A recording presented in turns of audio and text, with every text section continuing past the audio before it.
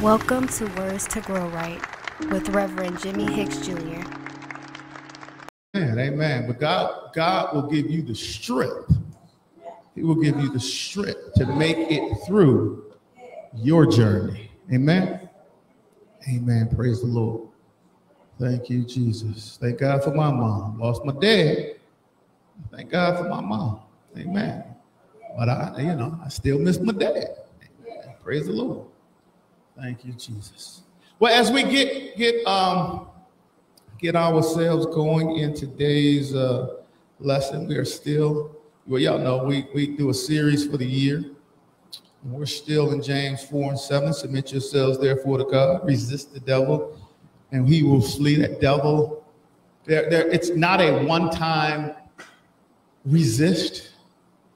It's a continual lifetime of resistance of the devil.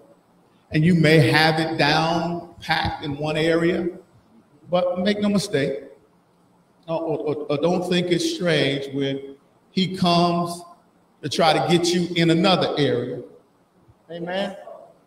Amen. But the same strength that you had to resist that devil in one area, you got the same strength to resist him again. And you have the same power to be successful again. We know that Galatians 5:17, it says the sinful nature wants to do evil, which is just the opposite of what the Spirit wants. And the Spirit gives us desires that are opposite of what the sinful nature desires.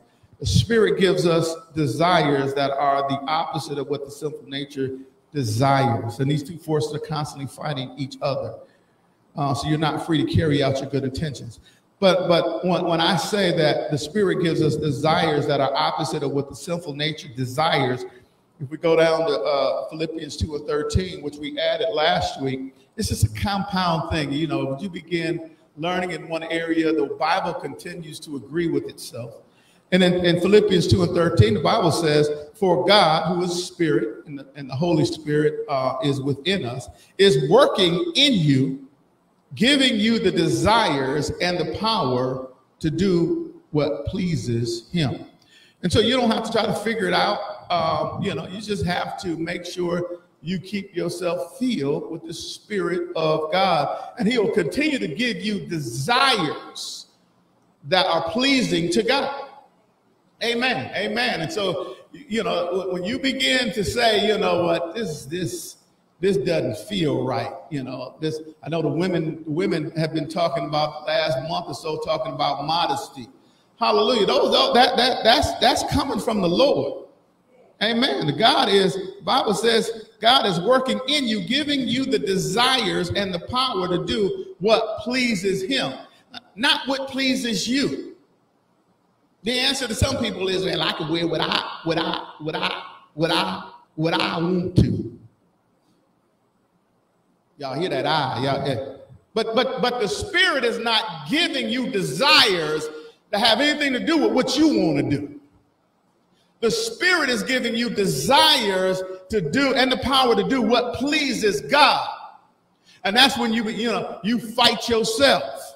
You think you fighting sister so-and-so or somebody in the church. It really get on my nerves. Like, where the men, they should just control themselves. Really? That's your answer to love your neighbor as yourself? That they need to control their own self and their own acts, and I can wear whatever I want to wear? Why don't you talk to God? Why don't you talk to the Holy Spirit? Oh, praise the Lord. Hallelujah. Thank you, Jesus. That was my 2 cents to y'all lesson yesterday. Amen. Amen. Praise the Lord. And so we're constantly use God's mighty weapons, not worldly weapons, to knock down the strongholds of human reasoning and to destroy false arguments. Because we got a lot of false arguments that we create ourselves, try to tell ourselves that we're right when we're wrong. When the Bible says shun the very appearance of evil, the appearance of evil may not even be sin, but you're still supposed to shun it. Oh, praise the Lord. Hallelujah. Thank you, Jesus. So today we're looking at, in terms of the submission to God, how must we submit to God and resist the devil in the music we listen to? Oh, hallelujah. Thank you, Jesus. Submit your music to God. The Bible encourages us to use music as a means of expressing worship and praise and thanksgiving to God.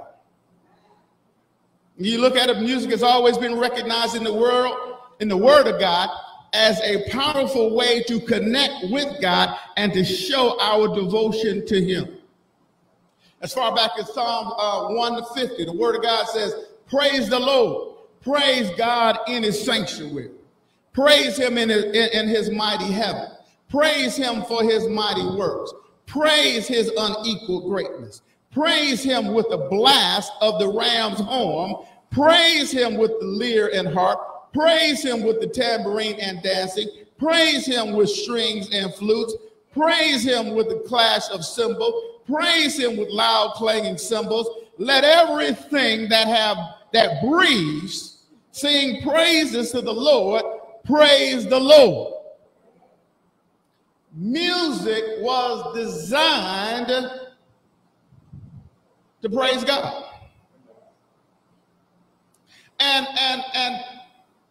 you know, I wanted so bad to talk about the devil being the head of the choir and you know, but I couldn't find that in the Bible, y'all. I'm sorry. One of y'all work on that and find that in the Bible, but I couldn't find it. That he was the head musician, and I was going to use all that, but I couldn't find a scripture that said it. But anyway, but it sounds good, but music, when we think about music, we have the ability to determine for ourselves the music style we can listen to. You can decide, hey, you want to listen to country, you want to listen to rock, you want to listen to whatever you want to listen to. But the key is praising God. Let everything that have breath praise the Lord. Nowhere in the Bible does it give us an intermission to praise somebody else other than God. To believe that we have the right to expose ourselves to any kind of music content is a lie that believers tell ourselves. It's a lie. We tell ourselves, well, ain't no harm in listening to this, and there's no harm in listening to that. But let's look at 2 Corinthians 7:1. Because we have these promises, dear friends, let us cleanse ourselves from everything that can defile our body or spirit, and let us work toward complete holiness because we fear God. There are things that we listen to that can defile our spirit.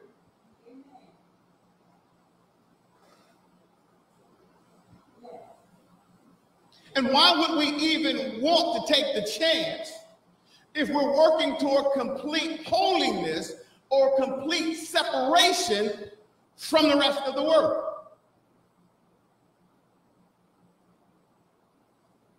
We know Romans 12:1-2, and dear brothers and sisters, I plead with you to give your bodies to God because of all He has done for you. Let them be a living and holy sacrifice, the kind that will be acceptable. This is truly the way to worship Him. Don't copy the behaviors and customs of this world, but let God transform you into a new person by changing the way you think. Then you will learn to know God's will for you, which is good and pleasing and perfect. If this is the case, your music content must always be pleasing to God. Your music content must always be pleasing to God. If your music content is not pleasing to God, then you are not pleasing to God. How could your music content not be pleasing to God, but you are? Everything everything I'm listening to. Well, I'm getting ready to go to the Jay-Z concert. If you think Jesus is coming back and taking you while you're in the middle of the Jay-Z concert, singing and rapping everything that's going on, you got another thing coming. Because you're not pleasing to God. You think you're gonna bump that and then be raptured up. Oh, hallelujah. And you just been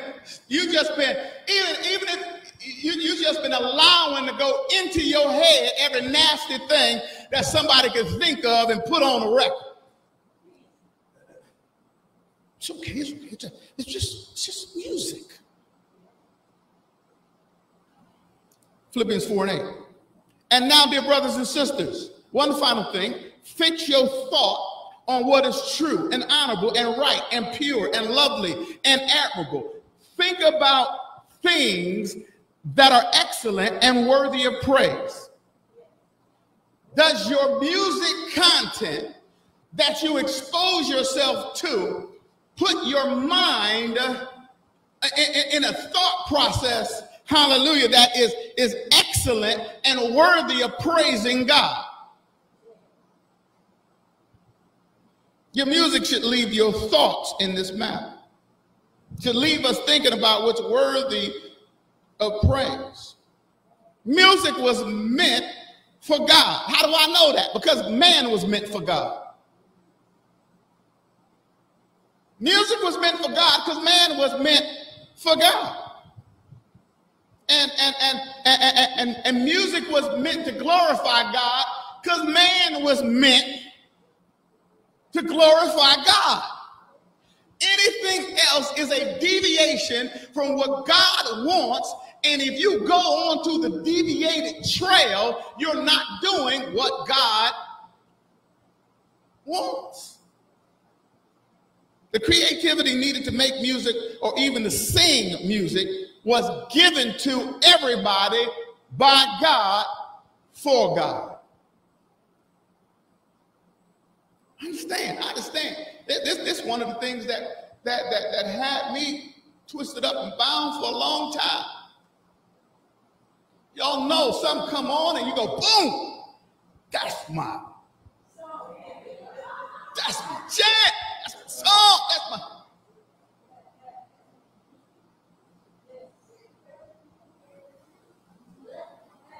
When you hear the music.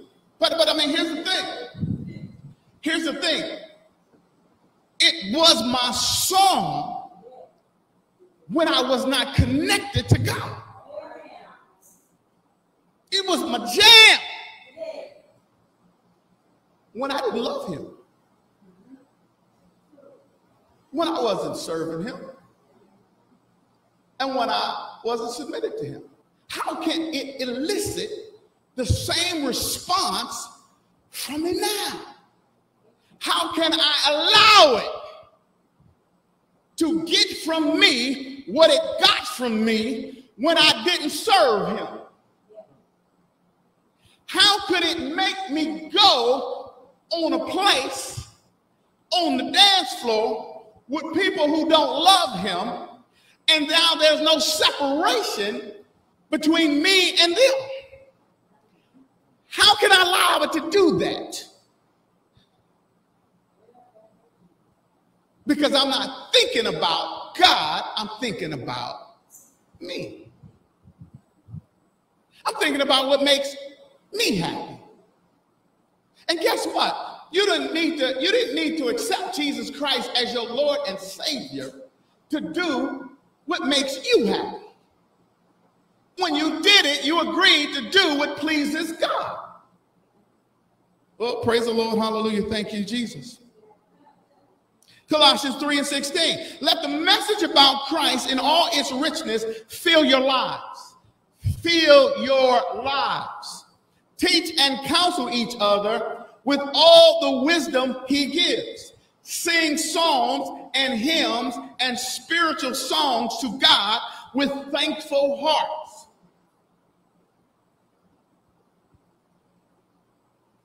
There is no There is no time limit on that. There is no, until you cut on 103 or 93.1. What comes out of you should always be something that you want to praise God. And I know people want to say, well, Pastor, what about romantic music? Well, let's talk about it for a second. That romantic music inside marriage gives you something that's going to help you praise what God put together. Outside of marriage is going to make you lust, and you shouldn't even have no business with it. You don't have no business with it as a Christian, as a believer. You don't have no business with something that's going to make you lust and want something you can't have outside of marriage.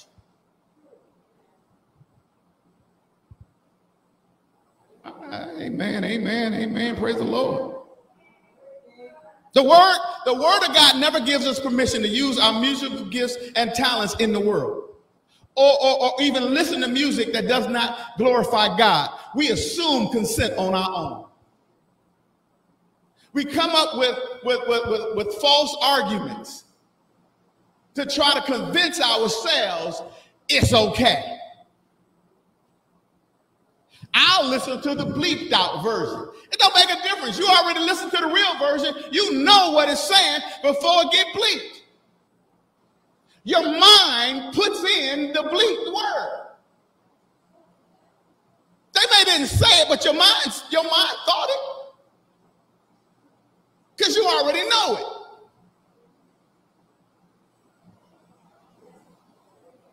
You assume consent. In James 3:8-10, the Bible says no one can tame the tongue. It's restless and evil, full of deadly poison. Sometimes it praises our Lord the Father, and sometimes it curses those who have been made in the image of God. Sometimes we come to church and we praising God, and then we go home or go in the car, whatever, and we curse Him. Or we're saying things that are detrimental. All kind of nastiness and vulgarity in the music, and we got it pumping in our Christian car that we thank God for getting us.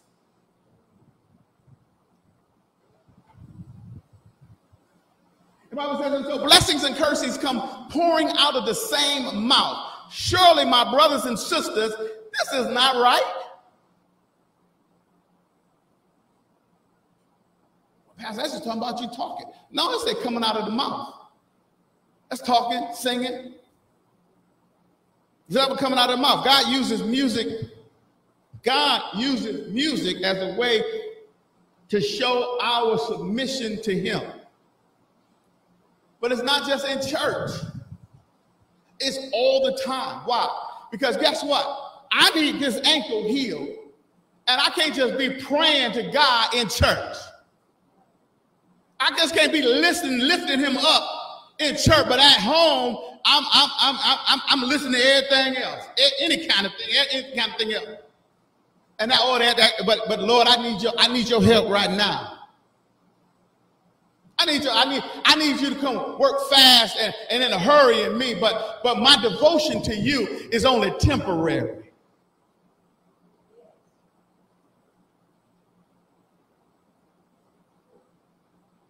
Look at Ephesians 5:18-20. Don't be drunk with wine, but because that will ruin your life. Instead, be filled with the Holy Spirit. How do you be filled with the Holy Spirit? It tells you in verse 19, singing psalms and hymns and spiritual songs, make among yourselves and making music to the Lord in your hearts, and give thanks for everything to God the Father in the name of our Lord Jesus Christ. Music and the singing that goes along with it is the way to be and stay filled with the Spirit. And so the Word of God does not give us free rein to sing anything other than the music that pleases God in order for us to be filled with God's Spirit. And you need to be filled with God's Spirit in order to operate in this world. You need to be filled with God's Spirit in order to apply the Word of God to your life. You need to be filled with God's Spirit, and that comes from singing things that are pleasing to God and His Spirit. Well, what if you're not singing things that are pleasing to God and his spirit. Well, guess what? Your feeling starts to dissipate because you're not filling yourself with that, so you're filling yourself up with something else. Oh, praise the Lord. Hallelujah. The devil knows that music and singing can fill you with the Spirit of God, and he also knows that it can fill you with another spirit.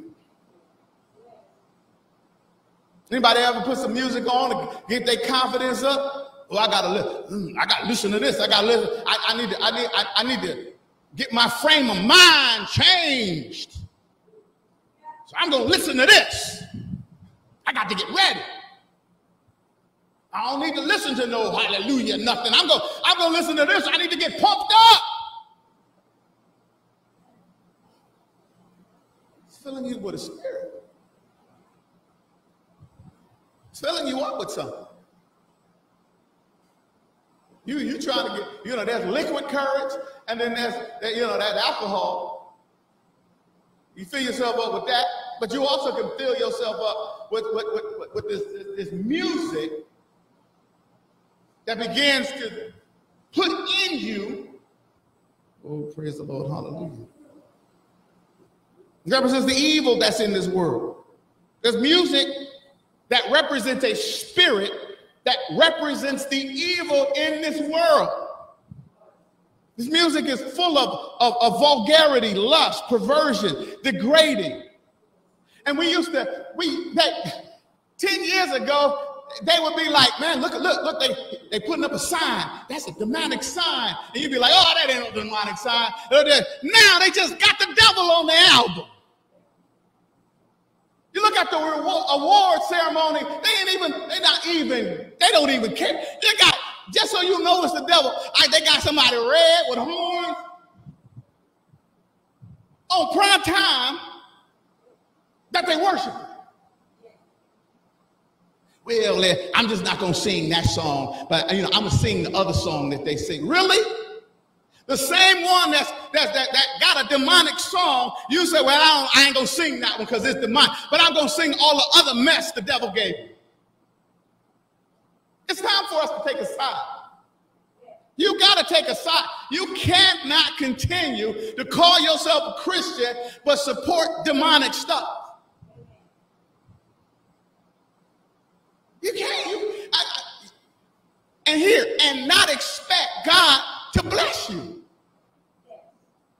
Now you can keep doing it, but you got to understand your lifestyle is being witnessed by God.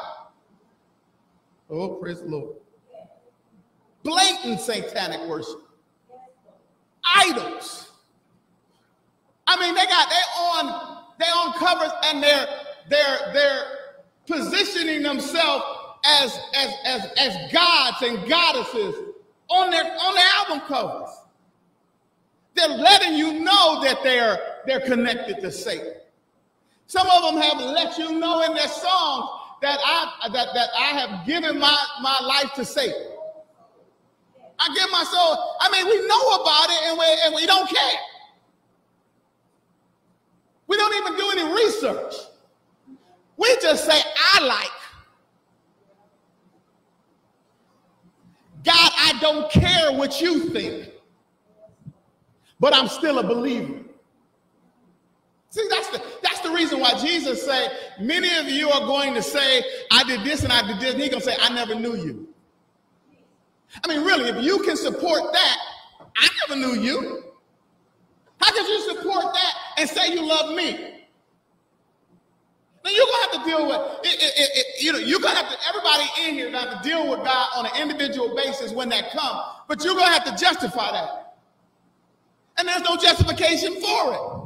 Because, oh, hallelujah, thank you, Jesus. The Bible says in Ephesians 1:29, let no corrupt communication proceed out of your mouth, but that which is good to the use of edifying, that it may minister grace unto the hearer.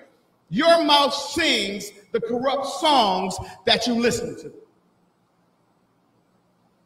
The corruptness that comes out of your mouth based upon the songs that you sing that do not glorify God is the corruptness that is coming out of your mouth. And we don't think it's corrupt because it's tied to our youth. It's tied to what we like. I can't help what I like. Well, just ask the Holy Ghost, he'll help. You think everything about, here's the thing, you think everything about sin was something we didn't like? I don't know why the world feels as, I mean, the world or even the church try to make us believe everything about sin, it was stuff we didn't like. Oh, no, it was some sin that we did like, but we knew it wasn't good for us. And we had to stop. Stop telling people that lie that you know, all sin you didn't like and you know, that's why you stopped. No, that's why you need Holy Ghost power, because that stuff is still coming at you.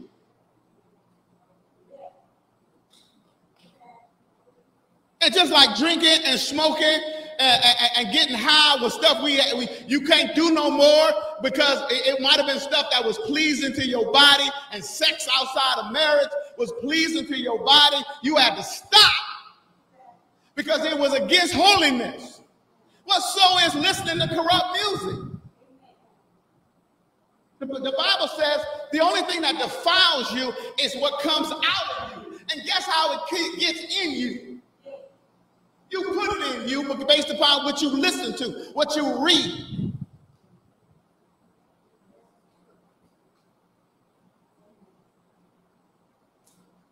So if the music is not pleasing to God, by default, it's pleasing to the devil. We got to stop this middle ground stuff. Well, it's not, the old church that had it right. It was God's music and worldly music. We try to make this middle ground, and I wanted to do this thing. I was with Elder Gamble, and we wanted, he was talking about the Valentine's Day thing and the music we play. But Elder Gamble wanted everybody. I didn't want everybody. I just wanted Christian couples. That's all I wanted, Christian couples. Elder Gamble was like, no, we can invite unsaved couples. We can invite couples that ain't married. We can invite. It's like, man, that's not gonna work. It's not going to work. It's not going to work for what we wanted to work, what we want to do. But that's what he wanted to do, and he wanted to do. And I didn't agree with that because the things you can do with Christian married couples, again, that you can't do with unsaved people and unmarried couples. Just you can't do it. You invite where I want to invite in love. The only thing it's going to do to an unmarried couple is going to invite in lust. Amen. So it's going to do. I mean, why would I want to put them in a position where that's what it's going to do to them? Same thing for an unsaved couple. It's not. That's not what we were trying to do. And so we're not doing that anymore. But that was my goal. My goal was to put us all in a position where we could do what God wants us to do inside the confines of a marriage. Well, praise the Lord. Hallelujah.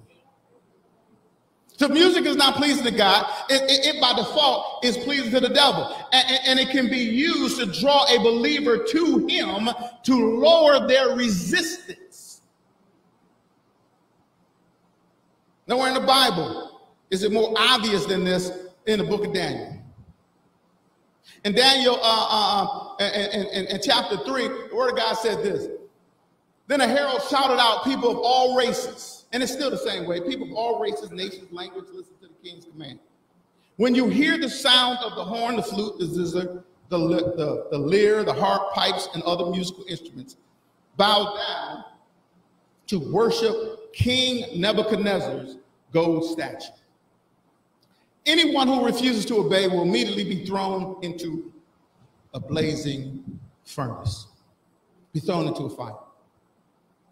When you hear the music, bow down. They attached words to the music.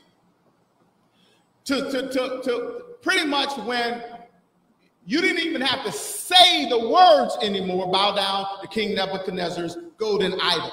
You didn't have to say that anymore. All you had to do is play the music. When you hear the music, bow down and worship. And that's all that's happening. That's all that is happening today. It hasn't changed. When you hear the music, bow down.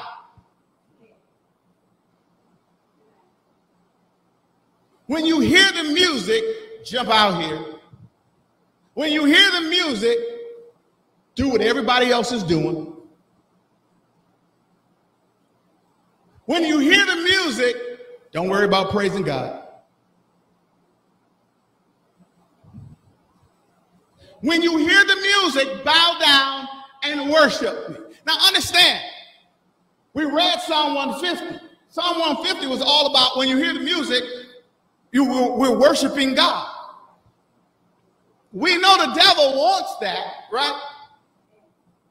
So the idol is not King Nebuchadnezzar. King Nebuchadnezzar is not saying when you hear the music, bow down and worship me. King Nebuchadnezzar is saying when you hear the music, bow down in this idol. This idol is representing devil. It's representing satanic influence.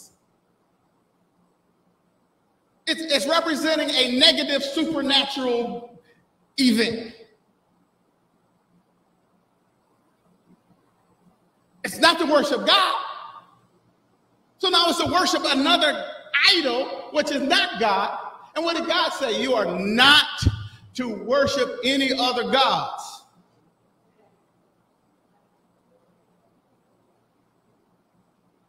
That's what God, that's the first commandment.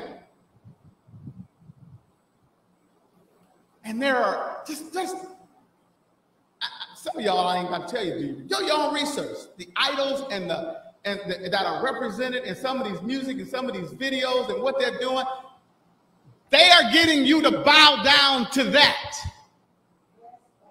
The covers.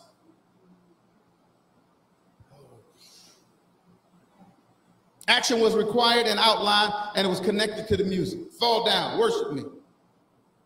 And then in verse 7 it says, so at the sound of the musical instruments, all the people, whatever their race or nation or language, bowed to the ground and worshiped the gold statue that King Nebuchadnezzar had set up.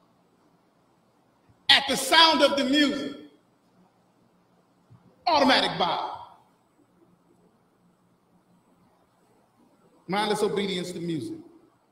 They were conditioned to react to what they heard, to bow down. Woo, thank you, Jesus. I'm going to drop down.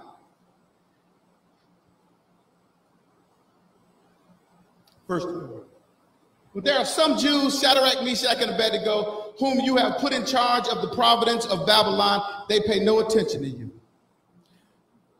They pay no attention to you, Majesty. They refuse to serve your gods and do not worship the gold statue you have set up. Regardless of what the rest of the world was doing, they would not allow the music to dictate their actions. They would not let the music affect their submission to God. I already made a determination that I'm going to be submitted to God.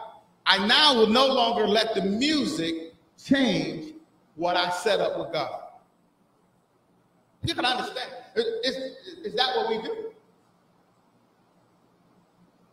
Or when the music comes on, we really don't care. We come up with human reasoning and false arguments.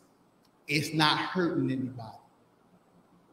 Since when does submission to God or not submitting to God has to hurt somebody? My lie don't have to hurt nobody, but it's still wrong in the sight of God. My sin does not have to hurt none of y'all, but it doesn't make it stink any less in the sight of God. We use human reasoning and false arguments to try to get our way out of everything we want to do, regardless of what God thinks.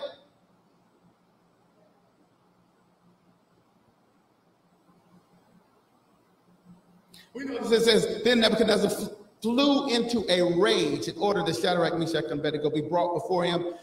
When they were brought, in, Nebuchadnezzar said to them, "Is it true that you refuse to serve my God or worship the gold statue I have set up?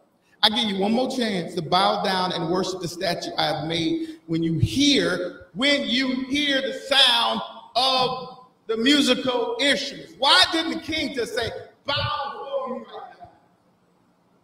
He's the king. Why is it so important that when I hear the music, I bow? Why is it so important that when I hear the music, I conform and do what the rest of the world is doing? Why? Because the devil knows that music belongs to God, and when you hear it, you bow to God. You worship God. And here, the king, who is the king, he's more concerned about them bowing and worshiping an idol than bowing and worshiping him, because that's what that devil has put in him. And he says, "But if you refuse, you will be immediately thrown into the blazing fire, and then what God will be able to rescue you from my power?" Instantly pitting his God against God. This is not about, you gotta understand, even this was not about them bowing. This was about them not submitting to God and submitting to the rest of the world, or to the devil, or to the devil of the world, the enemy of the world, submitting to an idol that they know they can't submit to. That's the same with us. We have a God that we know every day, 24/7, we are to be submitted to. What's the key to life? Love God, obey God, and be totally committed to God. We learned that in Deuteronomy. Totally committed. You don't get a day off. You don't get a day off. Oh, praise the Lord. Hallelujah. He didn't want that. He didn't want the worship for himself. He wanted it for the devil. And all they did was reply, "O King Nebuchadnezzar, we don't need to defend ourselves. If we're thrown into the blazing furnace, the God whom we serve is able to save us. He will rescue us from your power, your majesty." They had no problem giving him honor. The Bible says, "Give honor to whom honor is due." Your majesty, you want us to bow and say, "Your majesty, God bless you." But, but I'm not going to submit myself to your God. I'm not going to bow to your God. But I'll call you your majesty because you're the king. "We will never serve your gods or worship the gold statue you have set up." We will not serve your God. We will not worship him when we hear the music. Oh, hallelujah. They were able to resist the persuasion of the music based on who they had already submitted themselves to. The question becomes, who have you submitted yourself to? Because if you're not submitted to God, you'll listen to whatever you want to listen to. If you're not totally convinced that God has control of everything that's happening in my life, then you'll do whatever you want to do, whenever you want to do, as long as it pleases you. But when you start understanding that I want God to be in my life 24/7, and God said, "Well, that's great. I want to be in your life 24/7 too. I want you to be with me 24/7. I want you to stop taking breaks from me and going with the world because it pleases you. I want you to live your life pleasing me." Why? Why? Because without faith, it's impossible to please God. He who comes to God must believe that he is, and that he is a rewarder of them that diligently seek him. You can't diligently seek God at the Beyonce concert. You can't diligently seek God following Kanye West. Or you can't diligently seek God listening to, I don't even know all the names, but y'all know the names. And you let me know if you can diligently seek God while you there. You can't. And if this thing was, and if this life was a life that I can cut on and off, and I knew for sure you could, I'd be the first one to cut it off. I'd be the first one to cut it off. Well, the Bible said I can cut it off, and I can, you know, I can do whatever I want to do for 12 hours. And then 12 hours, I get back on this thing. You can't do that because you don't get, the Bible doesn't say you can do that. The only one to say you can do that is you. And I'll be careful about listening to you because you're the one that got yourself in all the trouble you have ever been in. It's been you. Praise the Lord. Come on, let's give the Lord a hand clap of praise. You have been listening to Words to Grow Right with Reverend Jimmy Hicks Jr. We pray that this word takes root in your life.